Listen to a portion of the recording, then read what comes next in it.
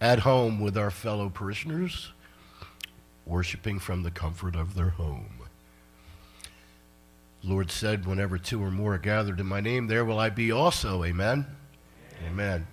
I'm going to open our worship this morning with a word of prayer. I'm going to ask Sue to come up and lead us in that.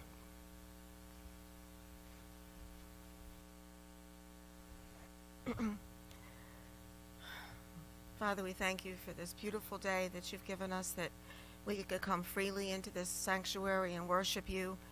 We don't have to be in fear of anybody coming in and stopping us, and we just thank you for those freedoms that have been bought for us. We thank you, Lord, for your Son, Jesus. We just ask you to be with us as we worship you, Lord. Free us from everything that binds us, Lord, so that we can worship you in spirit and in truth. And we ask these things in Jesus' name. Amen. If you're wondering where the pastor is this morning, she got a call from Albright College. They moved up the date for Liz's move-in. Get rid of that squeal, David. Because of COVID, their schedule changed, so she had to take Liz up to school this morning as she starts her adventure. Asked me last night if I would preach, and I said, those poor people. Let's worship. We sing all morning.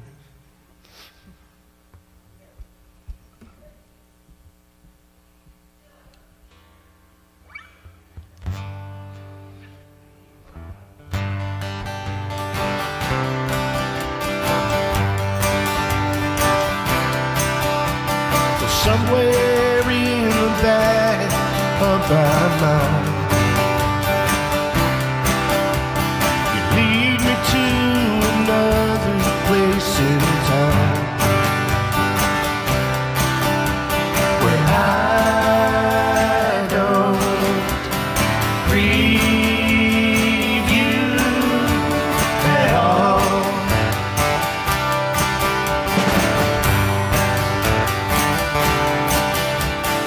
Mercy like a river flows to me.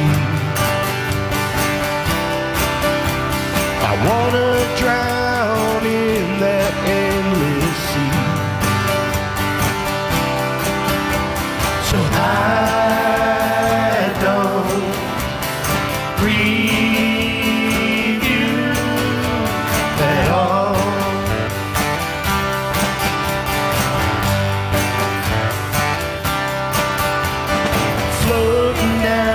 Steady street, past empty lies and broken dreams, and promises I never could keep. Take me to your hidden spring and wash me clean of everything, and sanctify as deep cries out to thee.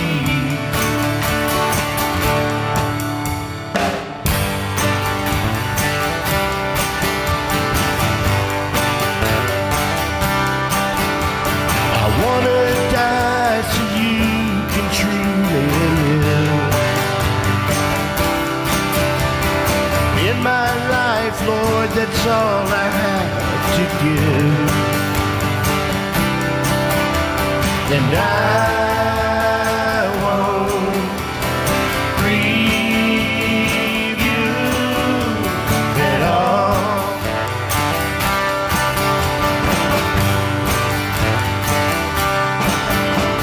Your love is living water to my soul. Yeshua, I finally am home,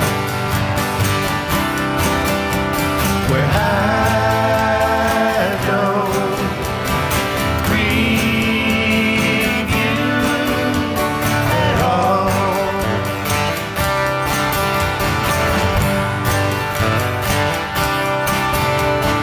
Floating down the steady street, past empty lies and broken dreams, and promise promises I never could keep. Take me to your hidden spring and wash me clean of everything that sanctifies deep, cries out to thee.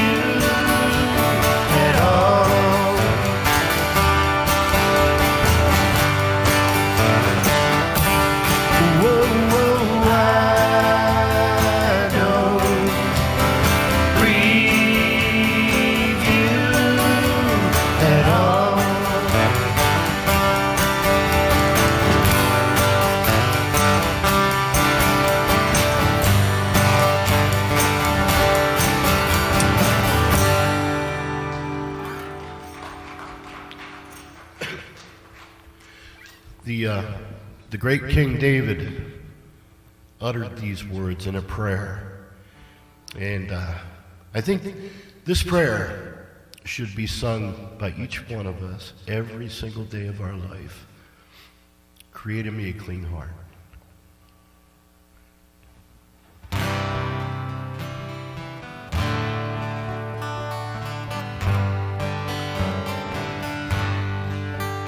Creating me a clean heart, oh God, and renew a right spirit within me. Creating me a clean heart, oh God, and renew a right spirit within me. Cast me not away from thy presence, O Lord, but take not thy Holy Spirit from me. Restore unto me the joy of thy salvation, and renew a right spirit within me. Okay, now it's your turn to sing. Create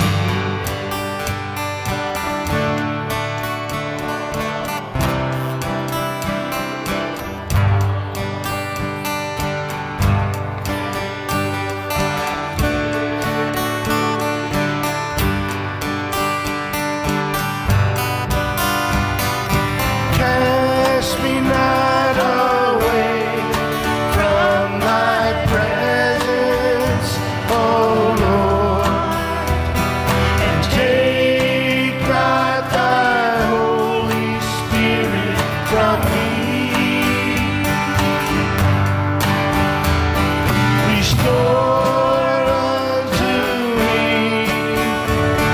the joy of thy salvation, and renew a right spirit within me. Create in me a clean heart, oh God, and renew a right spirit within me. Amen.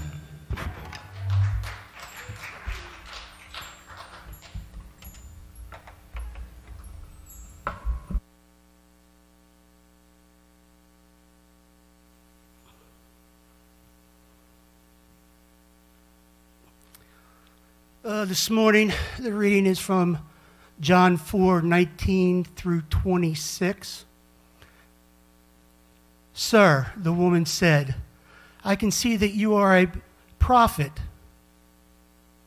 Our ancestors worshipped on this mountain, but you Jews claim that the place where we must worship is in Jerusalem." "Woman," Jesus replied, "believe me, a time is coming when you will worship the Father, neither on this mountain nor in Jerusalem. You Samaritans worship what you do not know. We worship what we do know, for salvation is from the Jews. Yet a time is coming, and has now come, when the true worshipers will worship the Father in the Spirit and in truth, for they are the kind of worshipers the Father seeks. God is Spirit, and his worshipers must worship in the Spirit and in the truth." The woman said, "I know that Messiah, called Christ, is coming. When he comes, he will explain everything to us." Then Jesus declared, "I, the one speaking to you, I am he." May God have his blessings on this reading. Let's pray.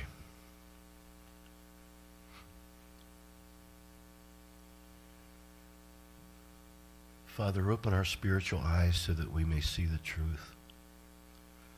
May my words be your words this morning.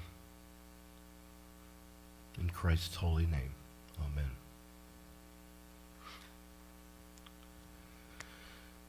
The great C.S. Lewis said this: "In the process of being worshipped, God communicates his presence to men." Dr. David Jeremiah said, "If you don't worship, you'll never experience God." The great A.W. Tozer said, "God wants worshipers before workers. Indeed, the only acceptable workers are those who have learned the lost art of worship." Pastor Jack Hayford said, "Worship changes the worshiper into the image of the one worshipped." Our own John Wesley said, "Have an eye to God in every word you sing." The late Dr. Billy Graham said, "The highest form of worship is the worship of unselfish Christian service." The psalmist tells us to make a joyful noise to the Lord. What that means is that we are to intentionally raise our voices in praise to our King. We're to shout with joy in response to all that he is and for all that he's done. We're to acknowledge our dependence on him. We're to testify to his greatness. We're to express our gratitude to God for his infinite goodness. I'd like to highlight this section of the psalm and call it praise. Praise enables us to pay homage to our Creator, to publicly acknowledge him as our King. Praise sets our eyes on the one to whom we owe everything. It's during this portion of praise and worship that we raise our voices in shouts of joy and acclamation. We lift the name of Jesus high. Praise not only gives proper respect to a holy God, but it also readies our hearts for the next phase. The psalmist tells us to enter into his gates with thanksgiving and enter to his courts with praise. Praise has empowered us to enter into the presence of God so that we can worship him. Worship is adoration. It's giving thanks. Worship is praying without asking for anything. It's simply loving on God. It's more than formulas or methods or step-by-step instruction. Worship is heart-to-heart communication between God and us. We'll highlight this section of the psalm and call it worship. Mark Hall, the lead singer of the group Casting Crowns, explained worship like this, quote, "To me, God is saying, why you do what you do is almost more important than what you're doing, because he wants to know your motivations behind what you do. Our motivation behind worship is important to God. It's important to what we're doing, and if my life doesn't glorify, how is singing somebody else's song off a screen bringing him glory?" And one of Casting Crown's songs is called Life Song. The lyrics go, "Let my life song sing to you." You see, if we don't live our lives as a worship offering to God every minute of every day, then we're just going through the motions in a vain attempt to please God. God doesn't want our good deeds if the reason we do them is anything other than to honor him. So our lives lived in submission to God and constantly honoring him by our interactions with others is our life song. And our life song is our worship. Worship allows us to focus as a family on the action of praising and worshiping God in song. You may have noticed that I often have the band play an upbeat song first, followed by a more melodic and slower, thoughtful song. This reflects a praise and worship model, one leading into the other, one creating an atmosphere that nurtures the other. Praise setting up the experience of worship. So it must be with our lives. We must praise the one who created us simply because he alone is worthy. This softens our heart and readies us for the experience of worshiping God, adoring him for who he is. True worship is defined by the priority we place on who God is in our lives. Let me say that again. True worship is defined by the priority we place on God and who he is in our lives and where God is on our list of priorities. True worship is a matter of the heart expressed through a lifestyle of holiness, a life devoted to God entirely. We worship God because he is God. Period. Our extravagant love and extreme submission to the Holy One flows out of the reality that God loved us first. It's highly appropriate to thank God for all the things he's done for us. However, true worship is shallow if it's solely an acknowledgement of God's abundance. Our worship must be toward the one who is worthy simply because of his identity as the omnipotent, which means all-powerful, omniscient, which means all-knowing, and omnipresent one, which means he's everywhere simultaneously. And not just because God gives us an abundant life and meets our needs and answers our prayers. We got to focus our worship on the worthiness of God and not his abundance. In his encounter with the Samaritan woman at the well, Jesus painted the picture of what worship ought to be. Jesus replied, "Believe me, dear woman, the time is coming when it will no longer matter whether you worship the Father on this mountain or in Jerusalem. You Samaritans know very little about the one you worship, while we Jews know all about him, for salvation comes through the Jews. But the time is coming, indeed it's here now, when true worshipers will worship the Father in spirit and in truth. The Father is looking for those who will worship him that way, for God is spirit. So those who worship him must worship in spirit and in truth. True worship must be in spirit. That is, engaging the whole heart. Unless there's a real passion for God, there's no worship in spirit.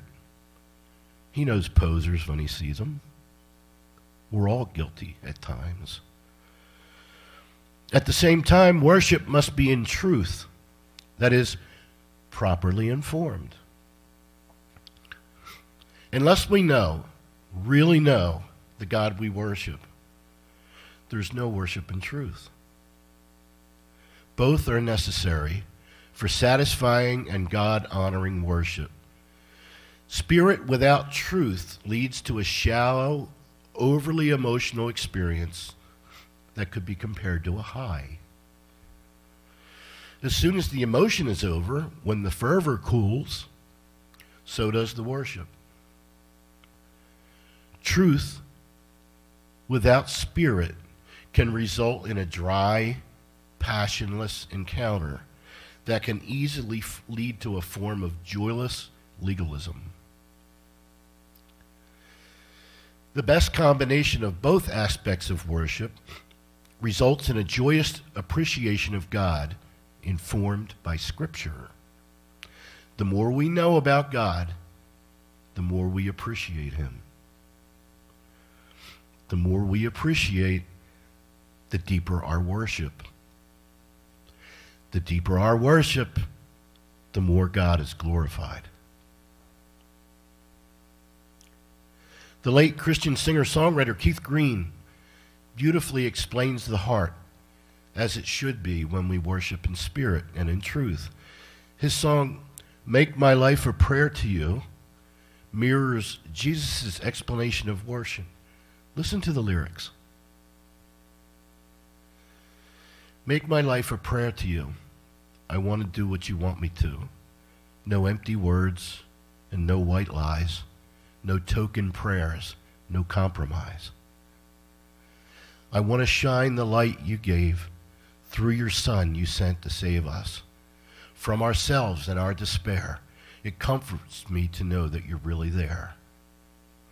Well, I want to thank you now for being patient with me. Oh, it's so hard to see when my eyes are on me. I guess I'll have to trust and just believe what you say. You're coming again. You're coming to take me away. I want to die and let you give your life to me so I might live and share the hope you gave to me, the love that set me free.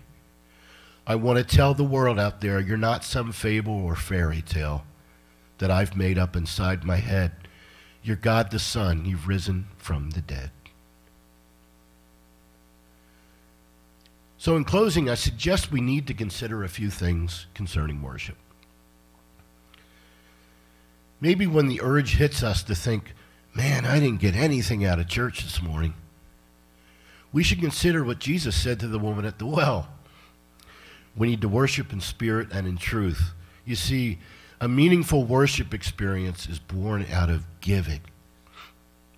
Giving praise to God. Giving our love, our adoration, and submitting to his will. Living our lives for him and our every action, our every thought being under his direction. Lofty goals. And the only way we can do this is by knowing him intimately. And we do that through reading his word and talking to him directly. The more we know God, the deeper the worship. You can't help yourself. I don't read the scriptures as much as I should. I don't think any of us do. We probably don't pray as much as we should, and it's usually when we need something.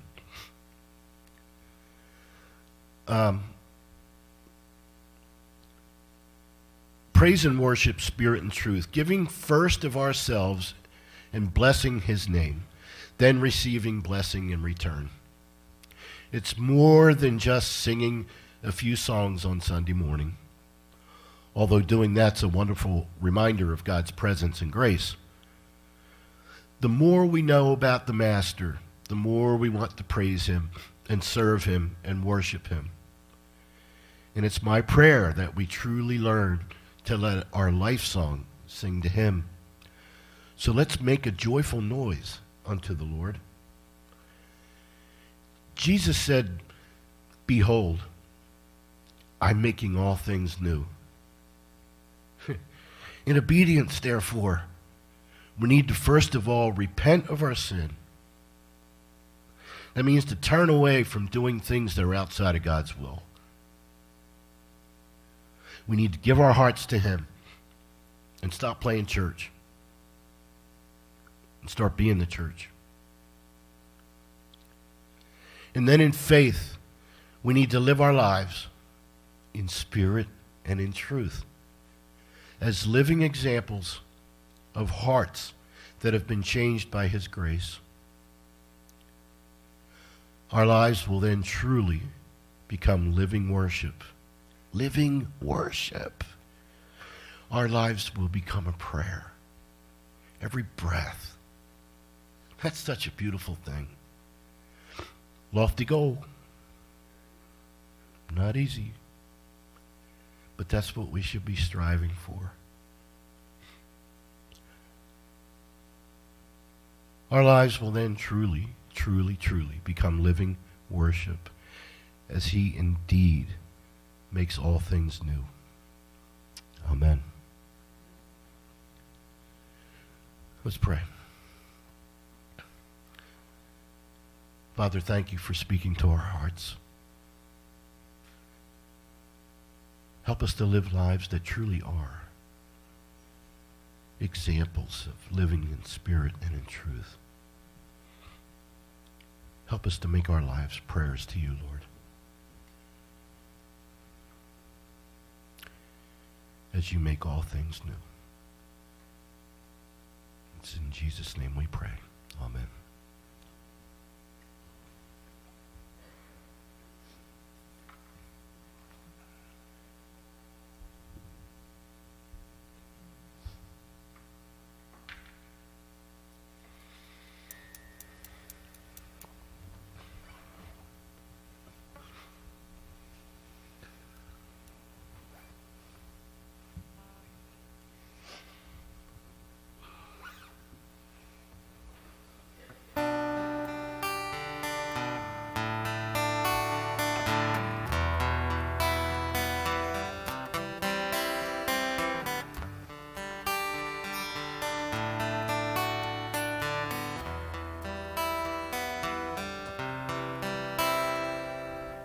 I've heard you can take what's broken and make it whole again.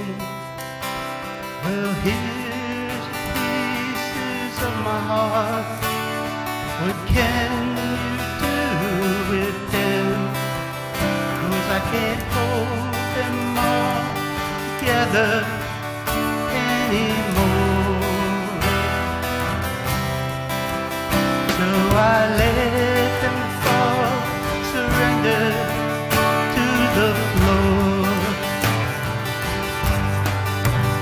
You make all things new.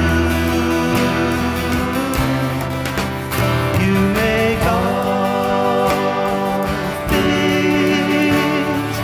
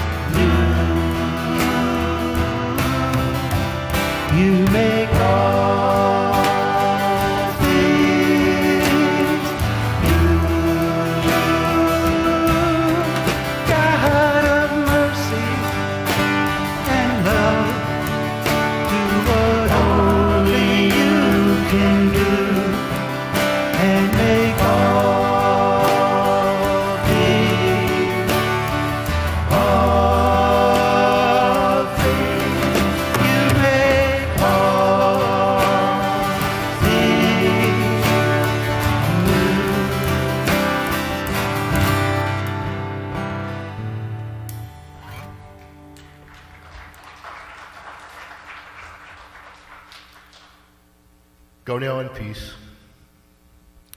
and in the knowledge that he is indeed making all things new, as he promised.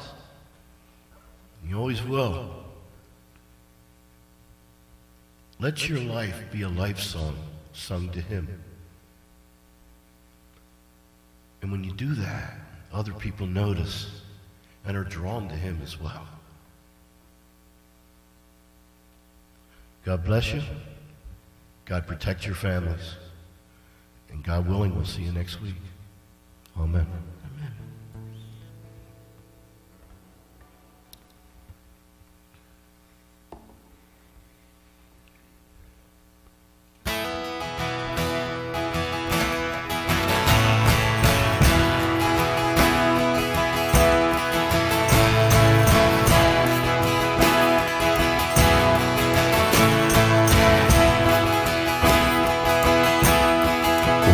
Searched the world,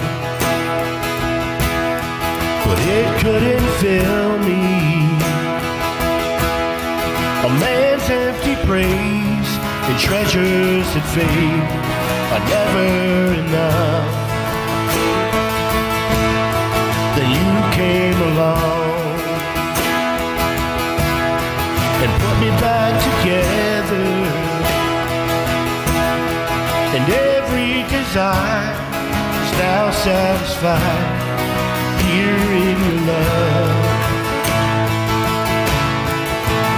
Oh, there's nothing better than you. There's nothing better than you, Lord. There's nothing, nothing is better than you.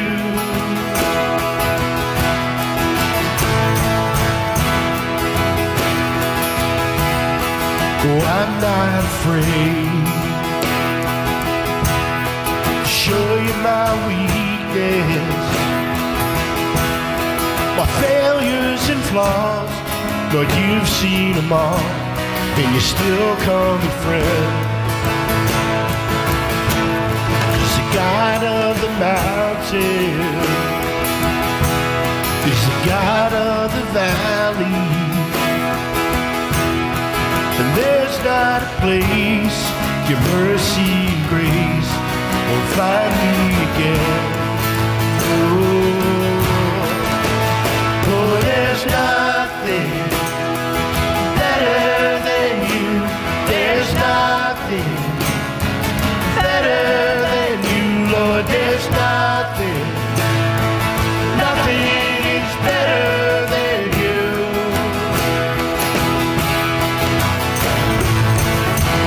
Turn mourning to dancing.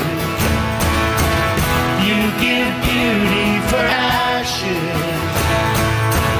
You turn shame into glory. You're the only one who can. You turn graves into gardens. You turn bones into armies. Turn seas into highways. You're the only one who can. Oh, there's nothing better than you.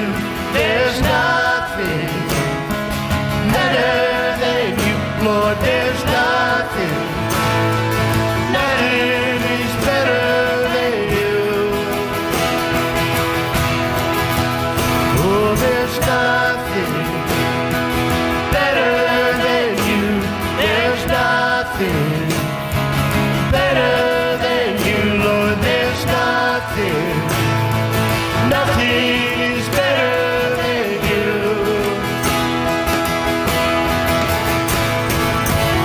You turn graves into gardens. You turn bones into armies. Turn seas into highways. You're the only one who can. You're the only one who can. You're the only